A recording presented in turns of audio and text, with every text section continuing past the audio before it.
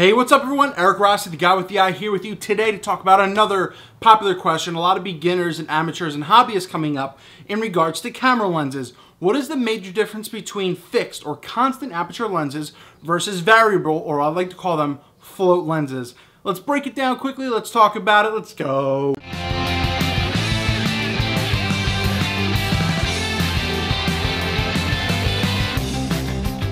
I'm going to throw up two examples, mainly from the Canon and Nikon side, since this is pretty much the common question coming from these DSLR users. And you really have to define what is a fixed aperture, what is a variable aperture. And essentially, it's really easy to understand. If you guys have any questions, ask those down below, as you're listening to this video.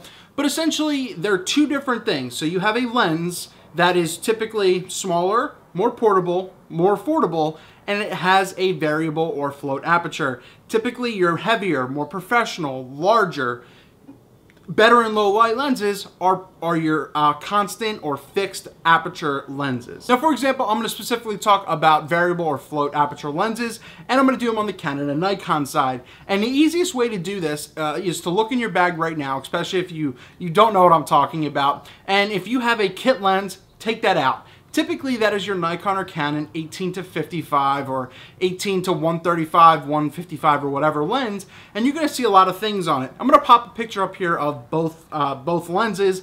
On these lenses, they'll typically have the information on the inside or the front of the ring. You'll see it on the little wheel outside, and you'll see that it has a lot of numbers on it. But typically, pay attention to, once again, I'll point to the arrows into these pictures. Pay to the 3.5 to 5.6. Well, what is that? That is two different apertures. What does that mean? So what that means is at 18 millimeters, you at your widest focal length, it is 3.5. So you can use 3.5 to f22, it doesn't matter. But the problem with these variable lenses, not problem per se, but the thing you get with that is as you're zooming into your focal length, so as you're getting to your 55 millimeter mark on those lenses, you are going to be at a minimum of 5.6 of your f-stop, because as you're zooming in, you're losing light, because that's how the lens works. It has a little bit of less elements. So at your widest setting, you have that 3.5. At your closest setting, your more telephoto setting on the lens, so 55, you're at your 5.6. The easiest way to see this is to right now set your camera in aperture mode and to essentially zoom your lens.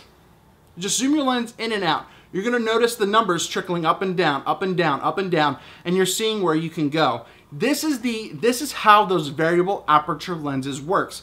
Widest length, you get the most shallow f-stop that you can, but as you zoom in, you lose light. That is the biggest con is using these lenses in lower light situations if you need to go telephoto wise, is that you are stuck with a deeper f-stop and it's harder to get. Yes, you can raise your ISO and everything like that to compensate, but it is more difficult to shoot in lower light with those lenses, as I would say. So one of my best advices for using these lenses is to set them kind of towards their widest focal length and just kind of deal with it as if it's a prime if you really need the low light capabilities. So on the other side, it is your constant, your fixed aperture lenses. For example, your commonly here, your f2.8s, your f4s, 1.8s, 1.4s, all those kinds of things. I'm going to pop those pictures up on the screens as well from the Nikon and Canon side, and I'll point the arrows to where those are and what you can look for. And essentially is no matter where you are in the zoom realm, and especially if you have a prime lens, so to reiterate, on these fixed constant aperture lenses, no matter what zooming you're going to get, your 24s to 70s, your 70 to 200s, your 16 to 35, 14 to 24, 17 to 55s for the most part. If you see, and they're typically on the Nikon side always on the body. Once again, I'll show you that in the photo. And on the Canon side, it can be on both the camera on the front of the lens or on the body as well, or around the ring up front. So you'll know what you're looking for as you know this. So no matter where you're at in your focal length, you're going to get that constant f2.8, that 1.8, that f4. And the biggest perks is that they are built extremely well. They're more durable than their younger counterparts, even in the same focal lengths, and they shoot much, much better clarity-wise, image-wise, and better in low light. That's why they also cost more, which I guess is the con for that, but you're also paying for quality, getting more consistent work. So overall, just to recap once again, your fixed focal lengths, it's just gonna be one f-stop number, f2.8, f4, primarily on your zoom lenses, and going to your variable or your float apertures, you're gonna see these 3.5s, the 5.6, 3.5s, the f4.5, 5.6, 6.3, etc. You know what you're getting. Eric Rossi, the guy with the eye. Thank you so much for watching this video, and I hope I really helped you understand, because you really don't need to go in depth in this answer. As I said, try the example, set your camera into aperture mode, and move in and out, and you'll see what I mean if you have a variable lens, like a 3.5 to 5.6. Easiest explanation I could show you and tell you, and I hope it really helps you out. If you don't be intimidated that you always have to buy an f2.8 lens. You absolutely do not.